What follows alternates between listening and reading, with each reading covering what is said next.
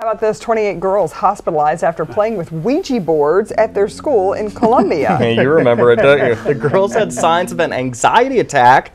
The school's apparently waiting for a diagnosis before providing further information here. But it is worth noting that one mom said her kids always have a good breakfast and the fainting was not due to a lack of food.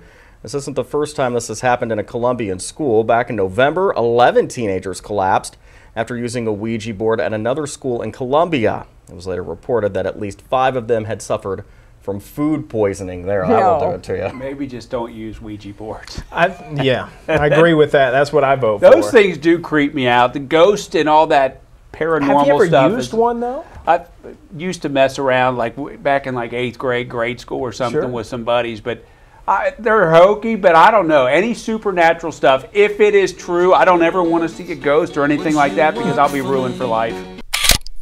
To Iran, where authorities are investigating what the Iranian government is calling potentially deliberate poisoning of hundreds of schoolgirls.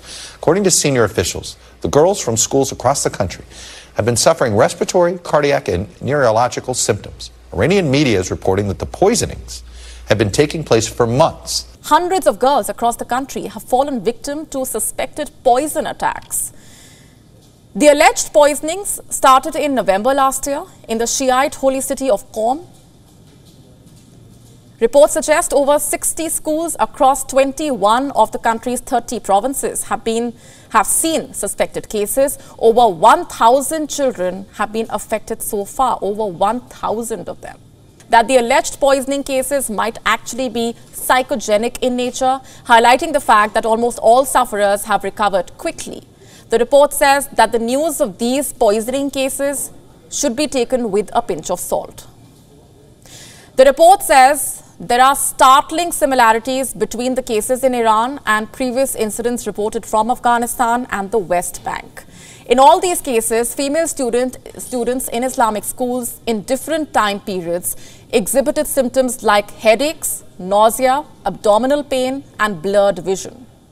According to the Psychology Today report, the girls in all 3 cases were suffering from a mass psychogenic illness. The report says it follows a pattern: a mass illness, media frenzy, and accusations of state terrorism. And I'm, playing with the devil. Of course I did. Anyways, according to the story, nearly 30 schoolgirls in Colombia wanted all the smoke. 28 schoolgirls were hospitalized with anxiety attacks after allegedly playing with Ouija boards at school. Now, according to various reports, the girls suffered from fainting, anxiety, and other symptoms after playing the board game, and they were admitted to a hospital accompanied by parents and school faculty. Info on their diagnosis has not been released. So we all put our hands on the Ouija board and we ask it questions, and it would start moving. And I'm like, "Are you moving it?" And she's like, "No, are you moving it?" And it would spell things. We would ask it questions, and it did move. One time I was playing the game. I got addicted to it. I'm not gonna lie. I left it alone. My phone rang downstairs. My mom said, "Claudia, you get a phone call." I go, wait. I want to test it to see if it's real. I said, "Who's on the phone call board?" And it spelled out Sterling. And when I got on the phone, it was a guy named Sterling that I went to nursery school with when I was 5.